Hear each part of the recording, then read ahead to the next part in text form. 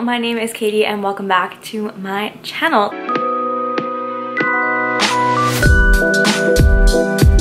Today I'm going to be doing a recent read wrap up where I'm talking about the books that I read in both March and February. I didn't read enough in March to feel like I wanted to do a March wrap up, so I saved it all for April, but I feel like now there's a lot of books to talk about, so I think even if I don't read a super lot, I'm still going to do a wrap up on a monthly basis because it tends to pile up after 2 months anyways, even if you're not reading a lot per month.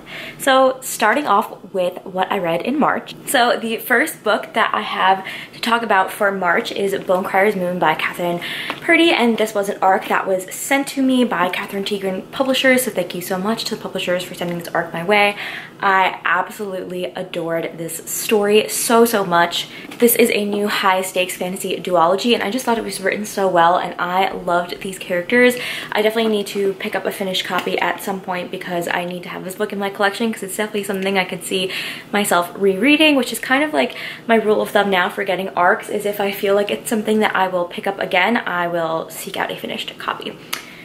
But that's, you know, just my own personal preference. Bonecryers have a sacred duty to ferry the dead into the afterlife, or they will drain the life forces from the living. However, a Bonecryer's power requires sacrifice, and so Elise has been prepared since birth to take over as the matriarch of the Bonecryers, and she must perform her ritual, which is to lure her soulmate and then kill him in cold blood in order to fully obtain her Bonecryer powers. Bastian's father was slain by a Bonecryer, and so he spent his whole life training for revenge on them. However, now his vengeance must wait because Elise's ritual has begun and their fates are intertwined in life and death. And to top it all off, we have Sabine, Elise's best friend, who will do anything for Elise.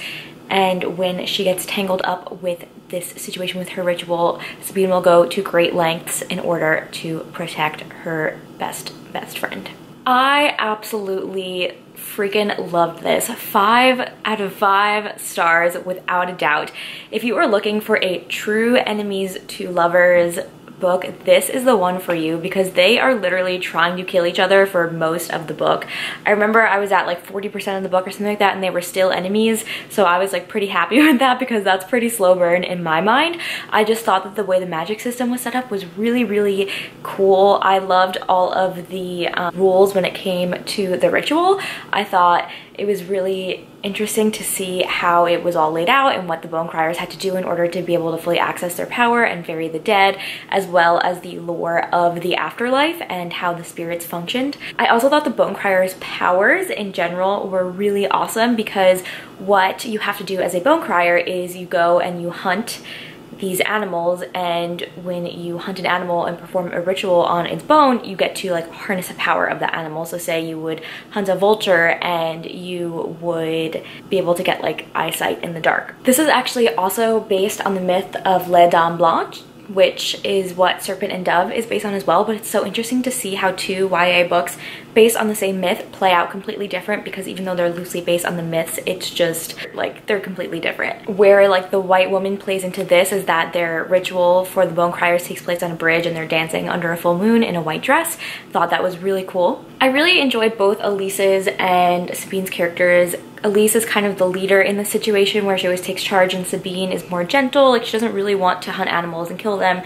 And then when Elise is swept up in this plot, Sabine kind of has to find the strength on her own to like help Elise, and she really kind of like comes into her own strength and her own power, which I thought was really cool, while as like Elise and Bastian are kind of on their own character journeys where Bastian kind of has to confront his thirst for revenge and Elise has to kind of think about the Bonecryer's purpose and if what she's doing is right. And underneath it all is a more sinister plot that threatens the balance of life and death, and I just thought that it was very cleverly done, very well written. And I also really enjoyed how this is a duology, but it wrapped up the first storyline in this book while leaving room for the next to develop. But like sometimes in duologies you'll find that it's just one big storyline continued, but I thought it was really kind of like well packaged, that like this is a book and it has this storyline and we have enough threads left open for the next book, but it still had a satisfying end.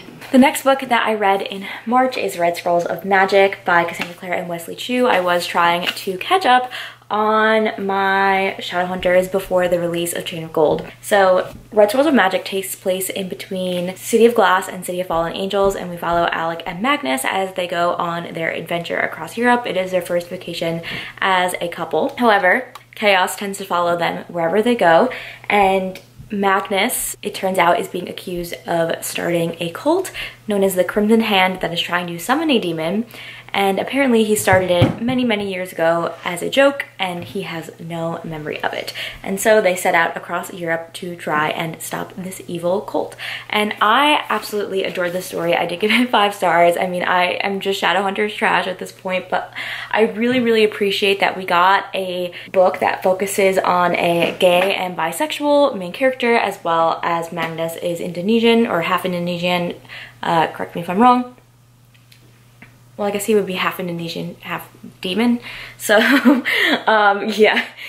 And I just think that it's awesome that this book was published, especially because Cassandra Clare has addressed that she did have to take a pay cut in order to get this book published because publishers think that it wouldn't have been as popular. So yeah, it's really awesome. It just focuses on Alec and Magnus's relationship, and I love seeing it develop in the early days. I did have some problems with how Alec's character was written in The Mortal Instruments. He could be very stoic, and he obviously is dealing with a lot with like his repressed sexuality and whatnot in that series, but I still felt like the way his character was written, he came off kind of cold and mean, and we didn't get the subtleties of his characters because he sometimes does crack these funny moments, and we know that he really cares about his family, but I felt like we didn't get those parts of him, those more subtleties, until Cassandra Clare developed more as a writer, just specifically like for his character. And so now that she is a more mature writer and she's going back and writing a younger Alec, I do feel like that those aspects of his personality play out more, and I was really glad that we kind of got to go back in time a little bit and have him better written for how he was acting. But then it just makes the events that happen between him and Magnus in the latter half of The Mortal Instruments just like that much more sad. I also felt like this book was jam-packed with so many funny one-liners. Like, Magnus just says the funniest things, and I have so many orange tabs for funny because I was laughing. Like, this book really made me happy because I was laughing so much every chance that I could. I just adore these characters, and I thought that the plot and the adventure that they go on was, of course, always action-packed, jam-packed, and does play into the larger Shadowhunters storyline as a whole, because as we know, the Red Scrolls of Magic do play a big role in the dark artifices, so it's kind of cool to see like how it ties in, as well as we get cameos from other characters that we adore, such as Lily, Helen, and Aline all play big roles in this book, and I just love to see them because I love their characters. I also love how we kind of got to see how Helen and Aline's relationship began. That was just awesome. So yeah, I really enjoyed this book. It's a very strong part of the Shadowhunters world and definitely a must for anyone that is a Shadowhunters fan. Continuing on with that theme, I next read Ghosts of the Shadow Market by Cassandra Clare, Sarah Reese Brennan, Maureen Johnson, Kelly Link, and Robin Wasserman. This is a short story collection following brother Zachariah. Throughout the years, brother Zachariah is a silent brother, and so he is pretty much immortal, and it follows his journeys throughout the years. So we get tastes of characters from The Lost Hours, as well as The Mortal Instruments and the Dark Artifices, as well as like playing into some details that I think will be important in the Wickedest Powers, which will be the next series to follow some of the younger children from the Blackthorn family in the Dark Artifices. If you don't read Shadowhunters at all, this seems very confusing. I'm gonna keep my review on this one brief because it is a short story collection. I did tab it a lot though. Yeah, I just always enjoy really seeing these stories. They're really fun. It's just kind of nice to get some background on the stories that maybe don't get as much page time in the novels because they are side characters, but also you get really important details that play into their storyline as a whole in the books, so it is kind of important to read these short story collections. I also just love the moments that we got between this particular couple that I won't spoil because it's pretty much a big spoiler, but I love to see the progression of it, and it just makes my heart happy, and I'm really happy that we got more of these characters, and it is probably my favorite of the short story collections that we have so far. And then moving on, I finally got to Chain of Gold by Cassandra Clare, which is the first book in the Lost Hours. This was one of my most anticipated releases of the year, and it did not disappoint. I also have this beautiful Waterstones edition as well. I just kind of want to show it off because it is so pretty. Waterstones really just does the Shadowhunters series justice, and I'm so happy that I was able to snag this when I did because I love it. I just think it's so pretty, and it does have like a signed stamp thing. And here is the portrait of all of them. Chain of Gold follows the children of the characters from the Infernal Devices, so you do pretty much need to read the Infernal Devices and like every other Shadowhunters book up to this point pretty much to read this one. So it kind of is a long way along the series of this. It's really interesting because Shadowhunters is pretty much the only YA series that I know that has like 16 to 20 books in the series and people are still reading them. A lot of times YA worlds are not as involved, don't have as many books, so it's really fun to have something that is just like so rich in content. Cordelia Carstairs and her brother are newly arrived in London, and so they try and ingrain themselves into the London Shadowhunter Society, as well as reuniting with their childhood friends, the Herondales. They are hoping to secure a good marriage for Cordelia so that she may stop her father from ruin after he is accused of a crime that Cordelia is sure he did not commit. London has been particularly calm for many years, and no one knows why until Lehman attacks start happening left and right just when the Shadowhunters get complacent, and worse than that, these demon attacks are unlike normal and they occur during the daytime and seem to be targeting only the Shadowhunters. Our young heroines must set out on a journey to figure out what exactly is causing this and put a stop to it once and for all before it wreaks havoc on the Shadowhunters. I, of course, gave this book 5 stars. I just always love how Cassandra Clare has the series that is ongoing, and I'm not tired of it yet because it's always fresh and new and inventive.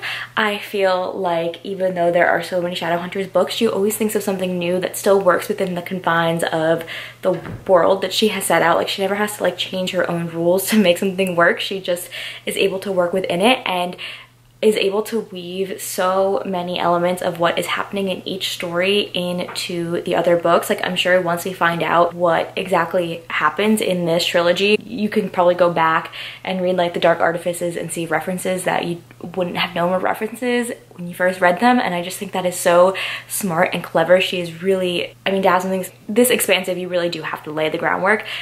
Yeah, I just always think that there's something fresh and new. And of course, I think the thing that makes the series is that the characters are just so well characterized, so fleshed out. Each one has their own unique thing going on and their own unique motivations, and the way that they play against one another, the dynamics. I loved our little band, Merry Thieves. Like, they were just so great.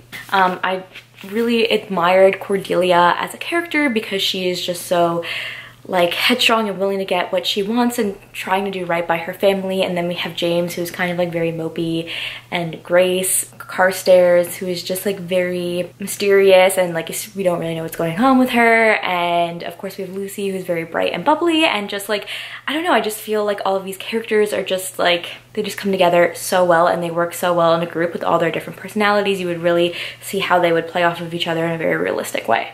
I just feel like the hints of romantic tension and at future relationships that will develop were like perfectly placed throughout the action. Like, there are so many couples that I'm rooting for here, and I actually don't know like what Cassandra Clare is going to do in terms of the pairings, because I do know, even though there is that family tree that was put out in the collector's edition of Clockwork Princess, that apparently that might be changed. So I'm really interested to see, because of course there are these Shadowhunters families that like lead to our modern day characters. So yeah, it's just really interesting. And of course this book is filled with beautiful prose. I think a lot of the times maybe it's not talked about as much, but like there are some really, really beautiful lines of writing in this book, some quotes that I really felt in my soul that really hit me hard.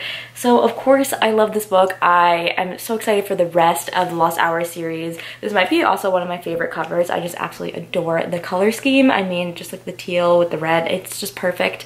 Cassandra Clare has basically done it again. I can go on and on and on about how much I love Shadowhunters, but Chain of Gold is definitely up there for one of my favorite Shadowhunters books, and I of course will continue to absolutely devour anything that is released in this world. The next book that I read is Yona of the Dawn, Volume 3, which story and art by Mizuho Kusanagi, and this is a manga following a young princess who is the sole heir to her kingdom. However, her life is turned upside down when her father is murdered on her 16th birthday, and so she has to escape with her bodyguard. And this is a very long series, and this is only the third one, but I'm really enjoying this series so far. I think it is like technically a shoujo manga, which is more like the romantic manga, but it has elements of shonen because it is like an adventure. So I do kind of like enjoy the different romantic tensions, but also seeing Yona come out of her shell and as she tries to, you know, like survive in this world where she is forced to flee from everything that she knows and coming into feeling more powerful and badass. I really enjoy this series, and I gave this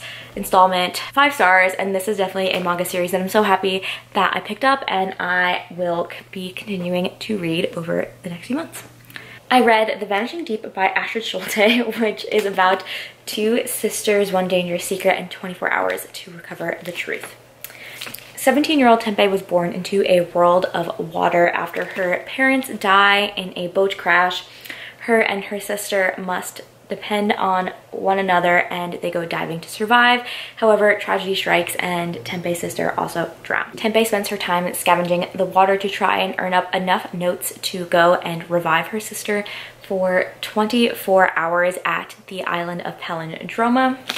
But Tenpei doesn't want a tearful reunion. Instead, she wants answers because after Alicia's death, she found out that her sister may have actually played a part in her parents' death. Alicia, freshly revived from the dead, does not want to spend her last 24 hours alive locked up in a research facility being accused of a crime that she knows she did not commit. And so she convinces Tenpei to help her escape. However, Palindroma does not want the secrets of the revivals to escape the island, and they are hunted down across the seas. I ended up giving this book 4 stars. I really think that Astrid Schulte has this very cool motif in her novels where they are set in fantasy world, but they are mystery thrillers, and they're usually like standalone mystery thrillers.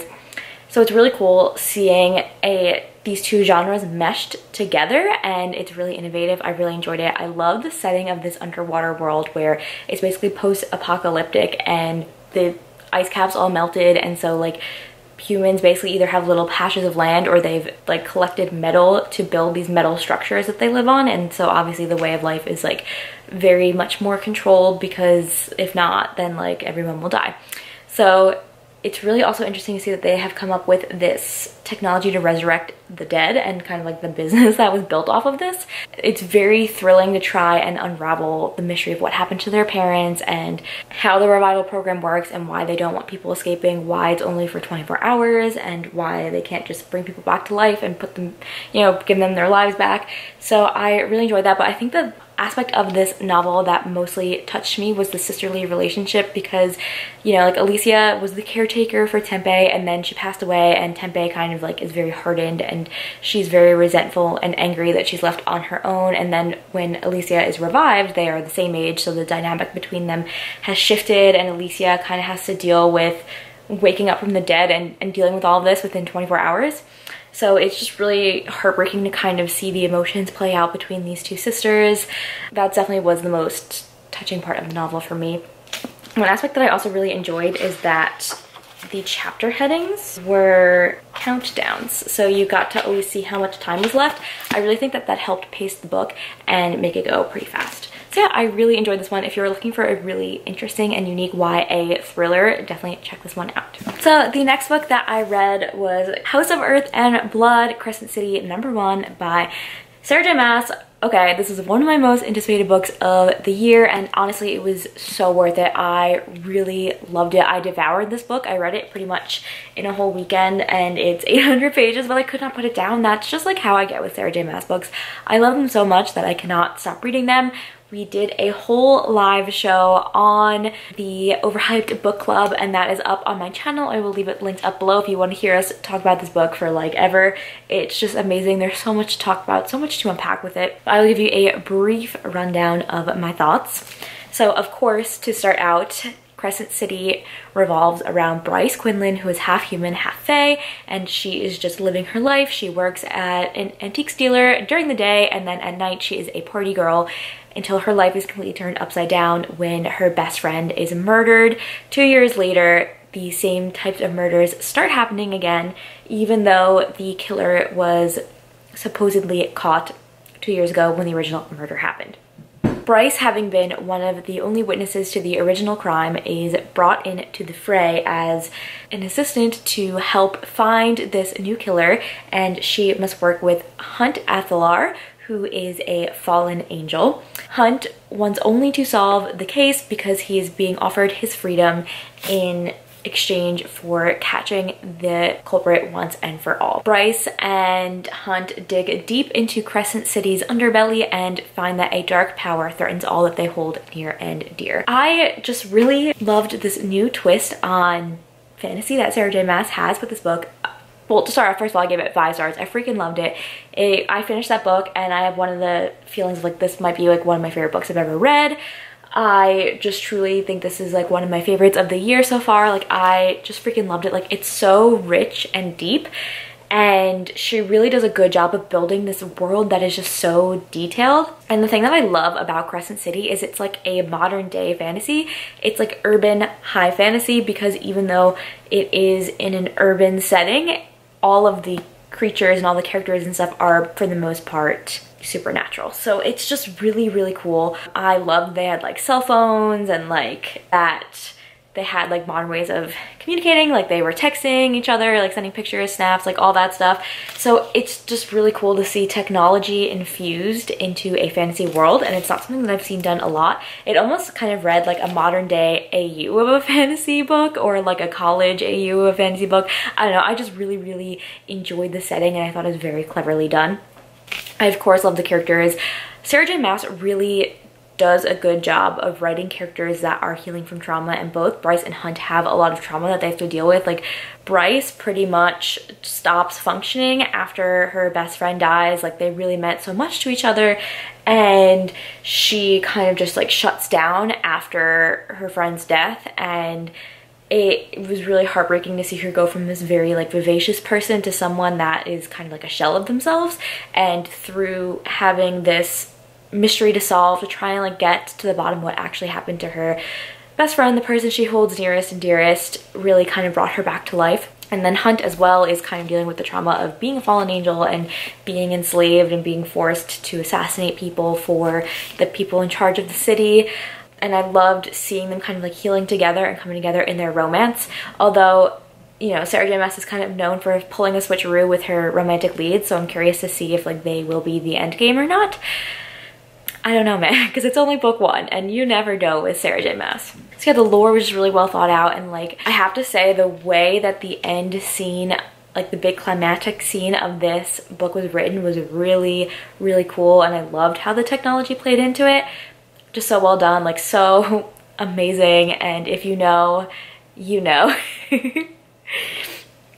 I don't know, it just, this book has my whole heart. I love the side characters too, like Rune and Juniper and all that. Like, Sarah J Maas is just known for having a wide ensemble cast, and I do always appreciate all of the other characters and how they're going to play into each other. And she's also the master of placing hints early on in the book that end up being important later on, and I saw that all over with this book, and I have some predictions for how I think it's going to go in the future, but I just like don't know, and it just keeps me so invested. And I also love how this was not only like they were trying to catch a demon, but it's like a mystery as well, because they don't know who the culprit is. Instead of like trying to fight something, like the thing that moved the plot forward was that they were trying to like solve this mystery and figure out what's going on. So, you know, that's always that's a little bit different than what is usually going on in Sarah J Maas books, because usually it's like a quest of sorts. But yeah, just like so smartly done, and like, I don't know, I just love Sarah J Maas forever. I will pretty much religiously read anything that she writes. She has yet to disappoint me. We don't talk about like Alcafast, because you know that was a little disappointing, but it wasn't like that bad. But yeah, she is my queen, and I love her. I love everything that she writes. No shame. This book was amazing, and it was my everything. Please check out that live show if you want a full like fangirling time and discussion on the book, because I had so much fun doing that with my friends. The next book that I read was By the Book by Amanda Sillett, and this was a buddy read with my friend Keeley over at Sincerely Keeley Jo, and I got this arc at ALA. You can check out my ALA haul if you're curious for the other books that I got at that conference. this is a YA contemporary romance, which I don't typically reach for, like at all. If I read a romance, it's usually like an adult romance. Yeah, so this follows Mary Porter Malcolm, who is just starting high school, and she is preparing in the only way that she knows how an extensive review of classic literature.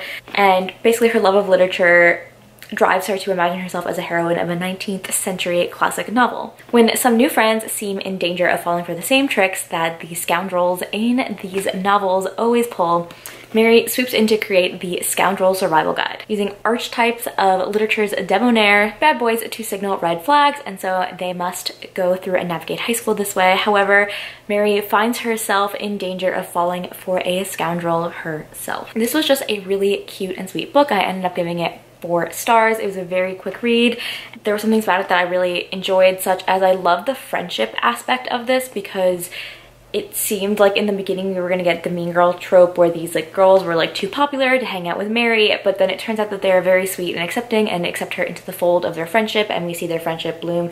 And I really liked that we didn't get that whole like girl versus girl, mean girl thing, but that they were really supportive of each other.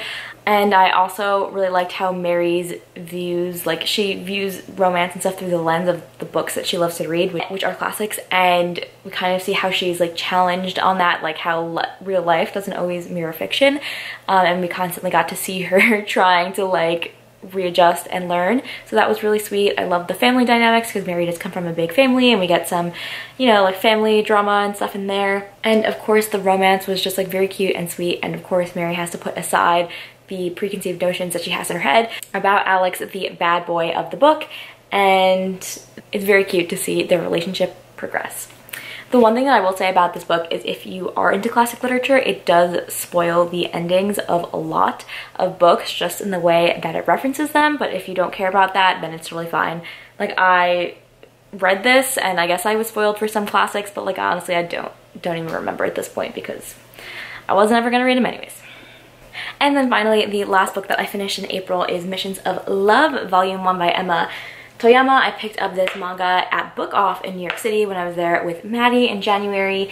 And so this is about a cell phone novelist. Yukina Himero has decided that in order to satisfy her readers' demand for love stories, she must find a love interest of her own, and she has this very icy reputation. And so she kind of blackmails this boy into teaching her like love and affection. It's very fun, almost like a little taboo risque novel where they're always like trying to challenge one another and one up one another. And so I just thought it was a really enjoyable and fun manga, and I ended up giving it 4 stars. And with that, that is everything that I read in March and April. Thank you for taking this time to catch up with what I have been reading.